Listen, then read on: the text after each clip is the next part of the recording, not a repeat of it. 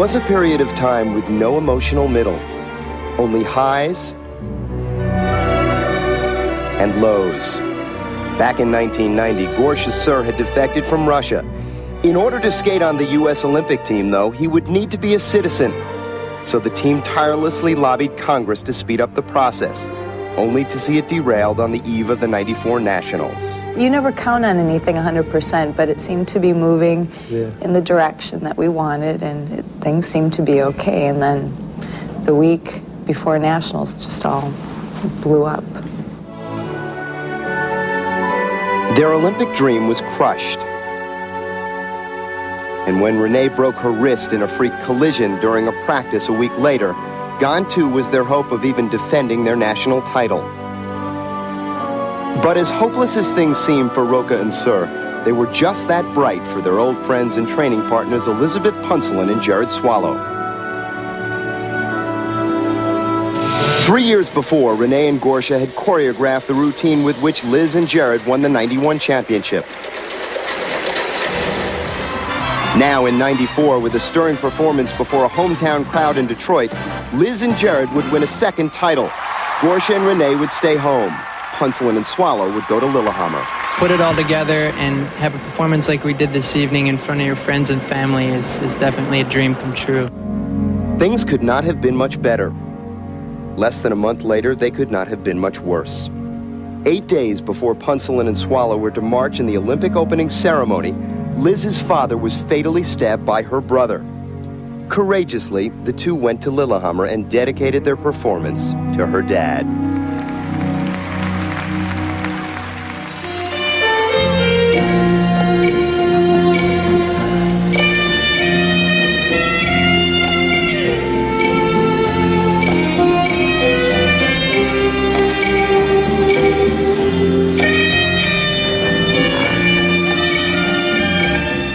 In a way, I felt like skating was a relief from everything that had been happening off the ice. And when we got back on the ice, it was calm, you know? In the lives of 4 people, there was disappointment and tragedy, precious little joy. In the crucible of competition, their relationship soon changed. I don't think that what happened on the ice made it more distant. I think what was happening off the ice kind of kept a little bit more cool air in between. It was the citizenship issue. Gorsha and Renée had lobbied Congress before the '94 Nationals, but they were shocked to later find out that so too had Jerod and Liz. Well, frankly, we wrote letters of disapproval for the reasons that everyone should go through the system of getting naturalization in the same manner. Everyone should be equal. There wasn't one individual who pushed it. There was quite a large contingent, and I'll be honest with you that we were part of that contingent. To have a citizenship or naturalization rushed, I think, was the point of view we were coming from. And it hadn't been done for any athletes in the past. I mean, Yvonne Lendl or anyone. So we were just trying to use our rights as citizens and use the government, democracy, whatever, to our advantage. And so with the issue of Gorsha's citizenship still unresolved, they will compete against each other start to finish at Nationals for the first time since '93. But with all the frustrations they went through, why did Roca and Sur come back?